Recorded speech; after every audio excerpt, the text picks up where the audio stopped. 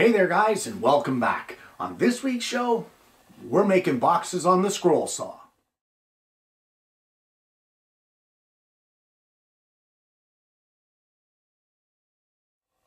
Well, this one actually comes by viewer request. I had an email of a gentleman that contacted me and said, I'd like to see you make some boxes on the scroll saw. Now guys, boxes are some of the best skill building projects out there. And they're instant gratification projects because they're so quick and so easy to make. But a lot of people think that you need a table saw, you need a router table, you need all these fancy tools. And usually the crafting woodworker that might just have a sander or a scroll saw, that sort of thing, they don't feel that they can make boxes because all they have is a scroll saw. Well, I'm going to show you today that that's not the case. And it's all going to start off with some 2-inch wide cherry. Well, I have this piece of cherry. It is 9/16 of an inch thick, and I have milled it to 2 inches wide. Now, guys, I didn't just want to do a square box here today. I didn't want to do 45-degree angles. I want to do a 9-sided box. So in order to do a 9-sided box, we need to cut our angles on this piece at 20 degrees. A 20-degree angle on the scroll saw is a much easier angle to cut than what a 45 is. So the first thing we need to do is we need to set our scroll saw. Well, I've taken a scrap and I have cut it over at the table saw to a 20-degree angle at the end. Now, if you don't have a table saw, as I said, it's not that imperative. You can mark this 20-degree angle here on your board, cut it with your scroll saw, and then sand carefully up to the line to get your angle. So what you want to do is you want to set the tension on your blade, and once you get that set, you will use your shop-made square to tilt your table to the 20 degrees. Now, it doesn't really matter if you want to tilt it left or right. That's not really the important part here. The important part is that you get it at the 20-degree angle. And once you're happy with it at that 20 degrees, lock it in place. So now that you've got the angle on your scroll saw set at your 20 degrees, what you want to do is prep your stock. So the very first thing that I want to do here is we need to mark a square line at one end of our stock. Now guys, this is one of the most important steps next to setting your angle, because you really need that end of your board here to be square. You also need all of your pieces in this case to be exact. So you need to decide at this point in time what is the inside of your board and what is the outside of your board. We're going to take this over to the scroll saw, and at that 20-degree angle we're going to very carefully cut along our square line. Well, I've cut my board down to be a little more manageable. We have that 20-degree angle now cut in our one side, cut with the scroll saw. And what I've done is I have set my combination square to 2 inches. We're going to line it up with our cut here. This is for repeatability. So we're going to line it up with our cut. We're going to give a little mark here. And we'll square this off right at that line. Just like that. Now guys, what you want to do now is you want to take this over to the scroll saw and cut that other 20-degree angle. But you have to remember, it has to slope down like this. Our blade is tilted to the one side, so just be careful that you know which way you're supposed to be cutting it, which way your angle is supposed to go. So let's take this over to the scroll saw and cut this 20-degree angle. And there is our first piece cut, and we will label this as 1T. That is the first piece in the box, and this is the top. So what you want to do at this point now is we want to keep this as always the outside. You can tell which is the outside because of the angles. The smaller side is the interior of the box. The wider side is the exterior. So we want the outsides to match up. So we're going to take our square, we're going to square off across this line, just a little past it. The reason that you do this is in case you went a little woogity on this first one, you're not relying on this edge to get the new line. So you're going to start here. And because our blade in this case is tilted to the right, what we want to do is we want to turn this board around and cut along that line at our 20 degrees. We're then going to mark with our set square, turn it back around the other way, and cut our 20 degrees and label it. It's important to label which piece goes where. And there is our second piece. So guys, we know that we're making a 9-sided box. What we want to do is continue labeling and continue cutting all the way across our stock until we get all 9 pieces. And with all 9 pieces cut, we are going to sand the interior surface using a piece of sandpaper on a piece of 3/4 inch MDF. We're only going to sand the inside for now. Guys, important note here, don't mix up the order of your pieces. It's important to pay attention to these labels to keep them in the right order.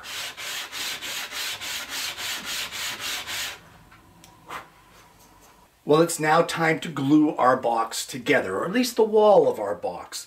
And what I have here is some 1.5 inch wide masking tape or painter's tape. I have a straight edge, and I have a little bit of butcher paper down on the bench to protect it from the glue. So what we want to do is taking our pieces in order, this is piece 1, 2, 3, all the way across to 9. You want to lay it down against the straight edge and then press it onto your masking tape, just like that. Now, guys, here is the thing. You want to take your second one and push it tight in to the point of your piece and against your straight edge. You want to get kind of a tight joint there, and then we'll glue that in, or we'll push that down onto the tape. Now we're going to continue doing that all the way across for all 9 pieces.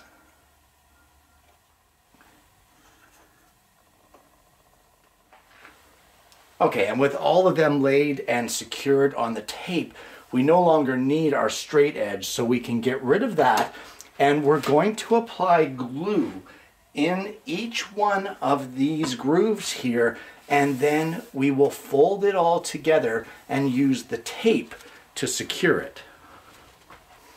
All right, so at this point, if you want, you can use strap clamps to help you hold this together.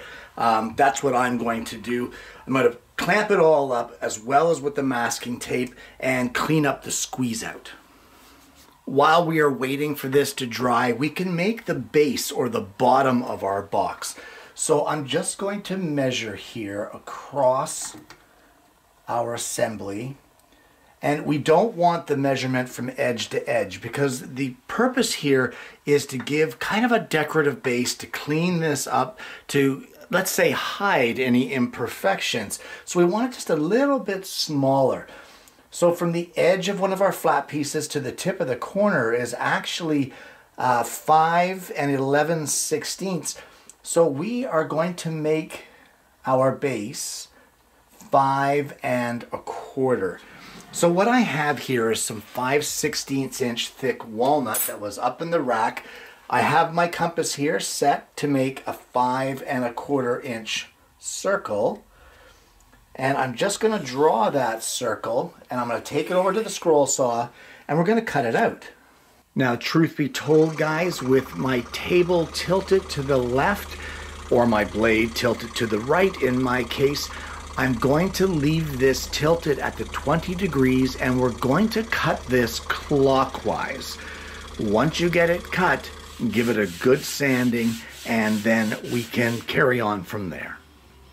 We can use our sandpaper on the MDF to flatten out whatever side we want to be the bottom.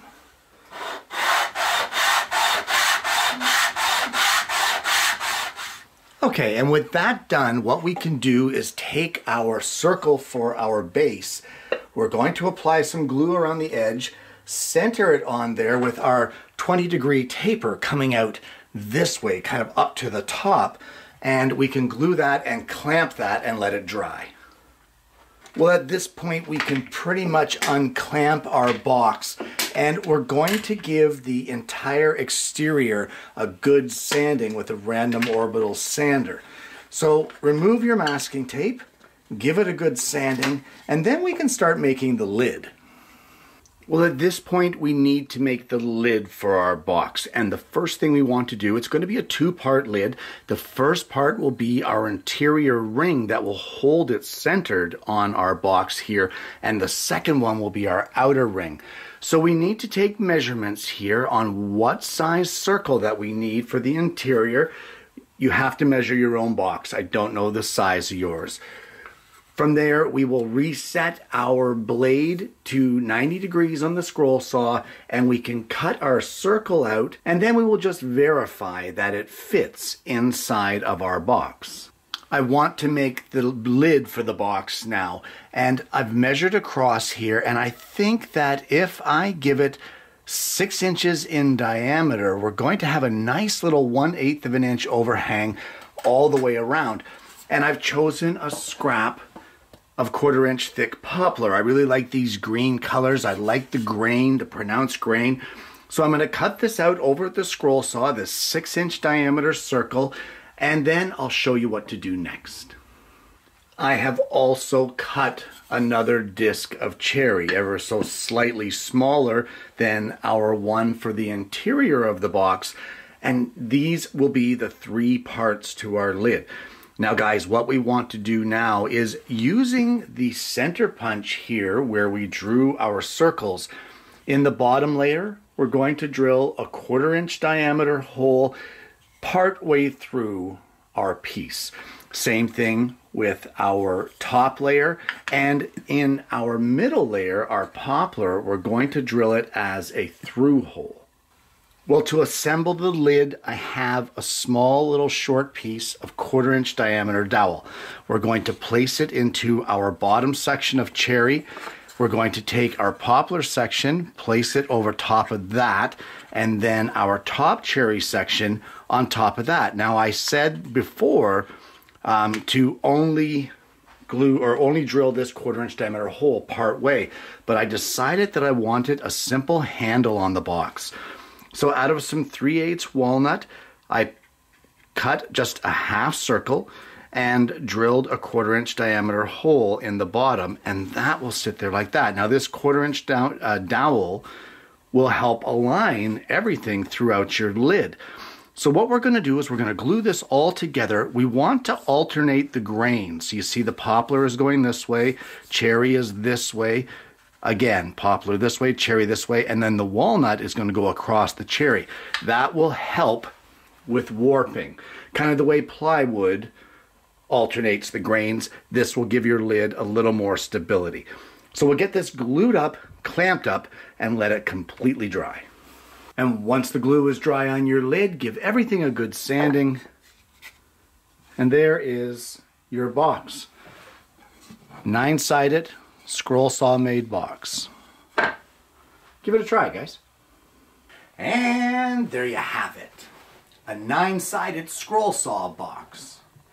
Guys, for years the scroll saw has received a bad rap. Everyone thinks it's a crafting toy. Everyone thinks that you can only do little small crafty projects.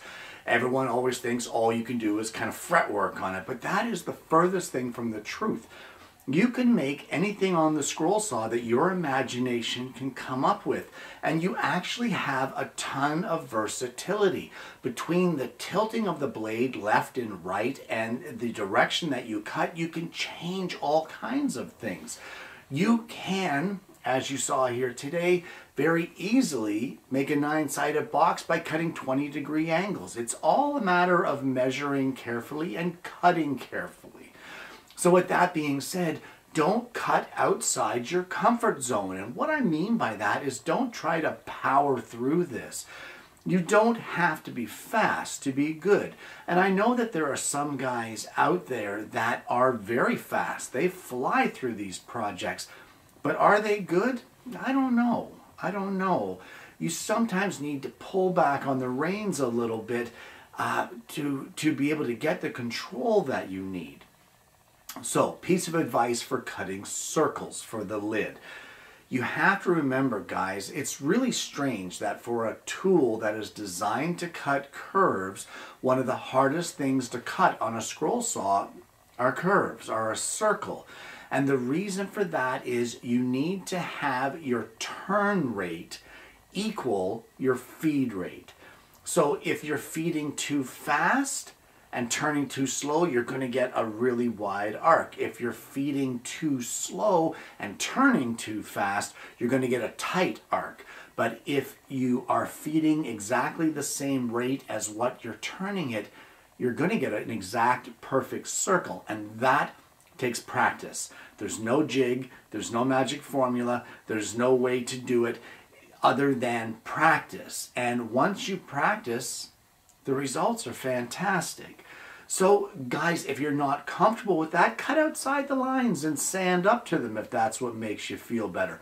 The important part is not how you do it. The important part is that you see the capabilities of your scroll saw and that you try it. That is the most important part. And if you take nothing away from today's show, at least take that away, that the scroll saw is more capable than most people give it credit for. Guys, I want to thank you so much for tuning into today's show. I really appreciate this suggestion coming in about the scroll saw boxes. Boxes are one of the best, and I mean best, skill builders out there for our craft. Whether you do them on the table saw, on the bandsaw, do them by hand, whether you do them on the scroll saw, it doesn't matter how you do them. Every single one builds a different skill set. And if that skill set is just learning how to set up your tools to get those perfect miters and those perfect angles, then you've learned something. It is a skill builder like no other, so make yourself some boxes, guys. If you haven't already, please consider liking and subscribing to the channel. You click the bell and then you're not going to miss the notifications of future episodes of the program. Guys, I want to thank you so much for tuning in this week. I want to thank you for the suggestion of the scroll saw boxes. Maybe we'll do a different kind on another week. I hope you've enjoyed today's content, guys. I hope that you've learned something from it. And more importantly, I hope you're going to join me again next week when I bring you yet another woodworking video.